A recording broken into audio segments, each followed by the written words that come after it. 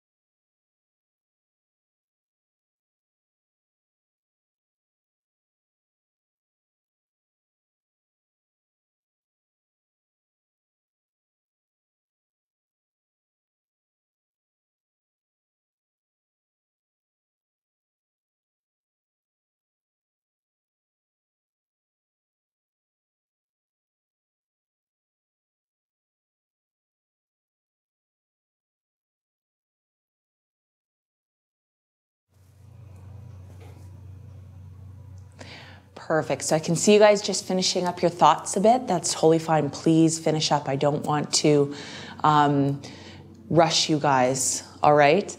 So now what I'd like you to do, once you've finished up with your partner, okay, and discussing what you guys thought the big idea from the article was, in the room chat now, in your own words, what I would like you to do is now tell me, what did you think the big idea from this article was? So now I want to share out to the rest of the class. All right. So take a couple minutes and now in the room chat, in your own words, what was the big idea from the article?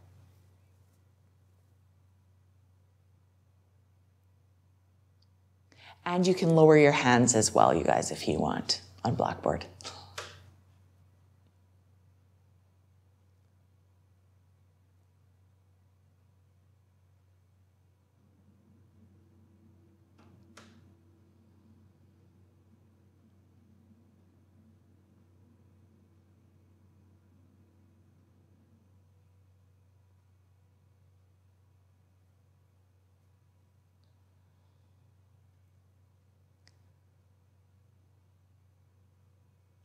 Absolutely, Abby and Taylor. It is all about making that boring story really interesting. You can take that blade of grass and hopefully if you use description, you can capture your reader's imagination, right?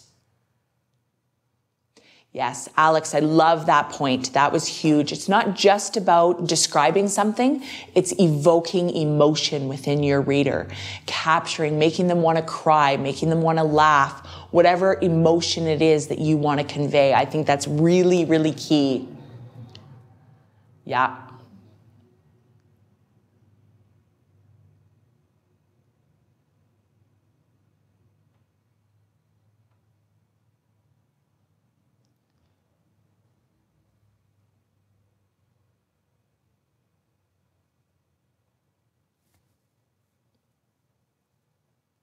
You guys are nailing it. Great job.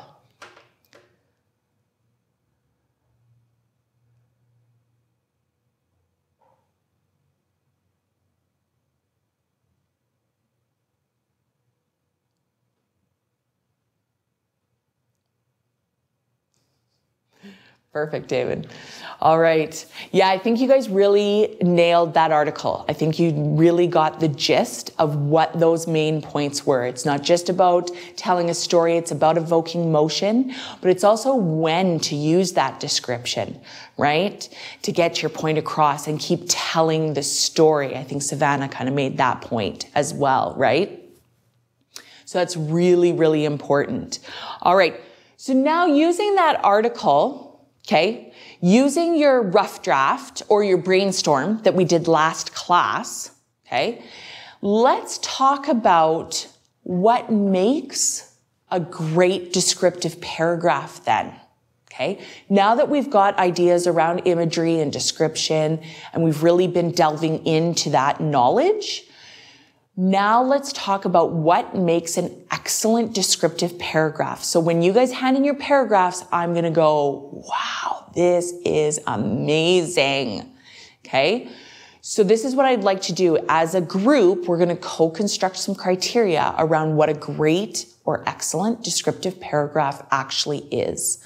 So in the room chat, I just want you guys to start typing in some ideas around what makes a great descriptive paragraph.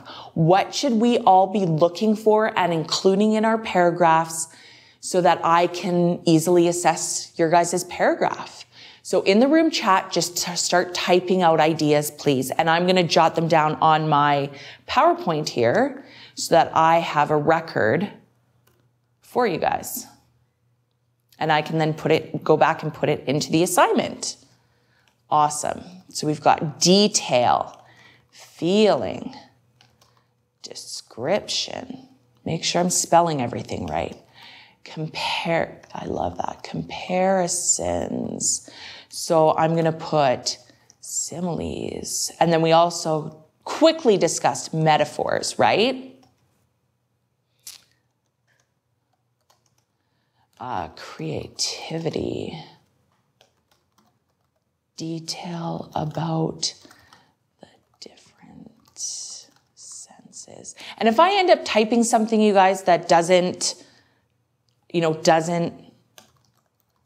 relate to what you actually typed in, please tell me.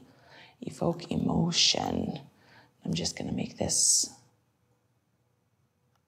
There we go.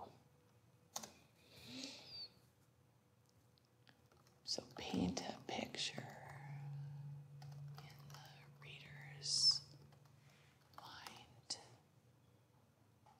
Good. Oh, good one. Good one, Bria. Sensory simulation. Word choice. I like that.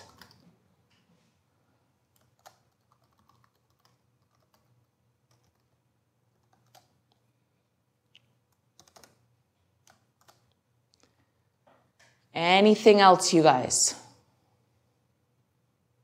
And again, we're going to come back to this on a regular basis. Is there anything we love? Is there anything we hate? We don't even know what that means. We've thought about it a bit more. We don't like it. So this is our initial list.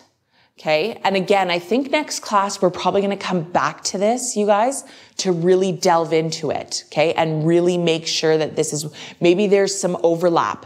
Maybe we see some major themes coming out of this, right? Maybe some of them actually mean the same thing. Okay. And they can be grouped together. All right. This is a great first list. And that is where I do want to stop.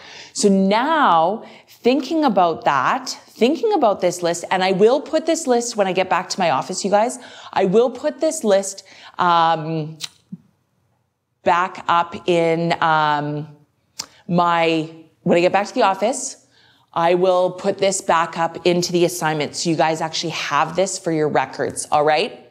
So now what I want to do is using that criteria that we just created and your brainstorm. Okay. Now I have actually provided you a template to develop your rough draft of your paragraph. And I really want to go through the template really quickly. Okay. Because you may be like, what is this, Miss Ward? I want to quickly explain it. Okay. So you will notice when you download the Word doc that I've given you, you'll notice the little hamburger. This is a great way to dissect your writing when you're writing in a descriptive manner. Look at it as a hamburger from your favorite burger joint. Okay. So the bun, the top and the bottom are your placeholders, right? It holds everything together. So your top bun is like your topic sentence, and the bottom part of the bun is your concluding sentence. Everything in between is the meat. It's the detail. It's the description. Chloe. Chloe just said she's vegetarian. So you'll have like a tofu burger, or maybe you'll have your mushroom in there, right? Instead of the meat. But basically every layer of your burger. Awesome, Anna. Yeah, I do this even through all my grades because it's a great visual for you guys to see how to do this, right? So basically like the lettuce, the meat, the cheese, the pickles, the condiments, all of that is another sentence to add to your paragraph. All right. Now, Ava, great question. How many sentences, right, should our paragraph be? That's a great question.